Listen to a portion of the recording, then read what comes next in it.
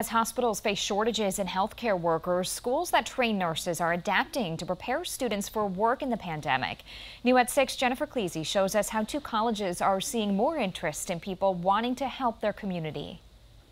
It's been what we've been building towards for our entire lives. Connor Mickelson never expected to be learning to become a nurse at such a critical time. Being able to go and help people and being able to do that in the middle of a pandemic is almost an honor in a sense. It's challenged the students to be able to assess health and wellness and illness in a different way. Nursing students at Edgewood College are now training virtually, but still getting some time in clinics. We're interacting with individuals out in the community as well as in the hospital. Interim Dean Colleen Gullickson says soon-to-be graduates are already getting job offers as hospitals face shortages. We're sort of revisiting that they can graduate, come and work, and then we'll get you to pass your state board exam. Madison College is seeing more interest in its nursing program too. More drive, more desire to be able to get into the profession and, make a difference and help. Director Carrie Kleminski says pandemic limitations have created new clinic partnerships to train students. It ends up being a very positive connection that perhaps we wouldn't have been guided to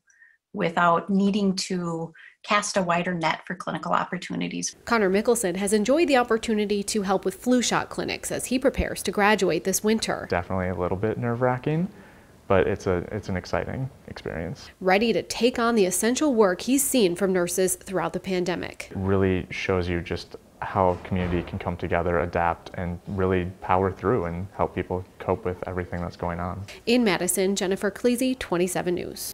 Madison College says more people have been interested in their courses than slots are open, but they're challenged with finding enough faculty to teach the classes.